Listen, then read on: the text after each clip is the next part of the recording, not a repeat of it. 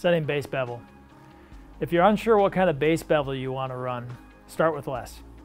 If you start with a 1/2 degree bevel and don't like that feel, if it being too edgy, you can easily add more bevel with a few pulls of the file.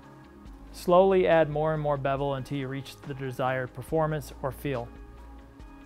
How to set base bevel. Start with a clean flat ski.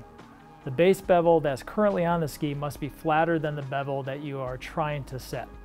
So if you're trying to set a 0.75, the ski needs to be less than a 0.75. If you're trying to set a 1, the ski needs to be less than a 1 degree. You can't go from a 1 degree to a 0.5 degree. The only way to accomplish that is by taking your skis to a shop and having them stone ground, flattened, and then you could set that bevel. Setting base bevel. We're going to want to make sure that we wear a pair of tuning gloves to protect our hands. And then before we get started, it's a good idea just to take a plastic scraper and run it down the base to make sure it's free and clear of any debris before we set the base bevel.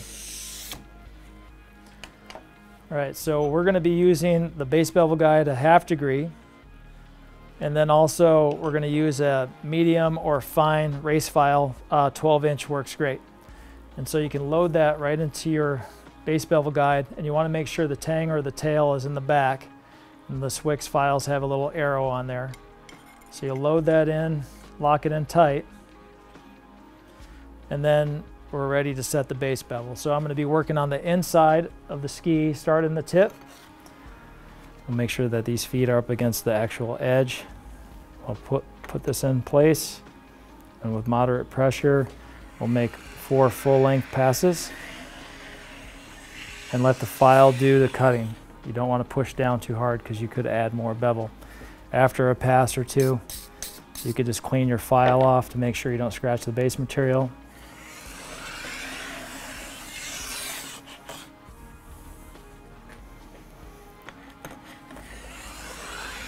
And it feels like the bevel's just about set, so I don't want to overdo it. I'll come back in with my true bar just to check the angle and see how I'm doing. And it looks like I have it at a 1/2 degree. And then you just flip the ski over to the next edge.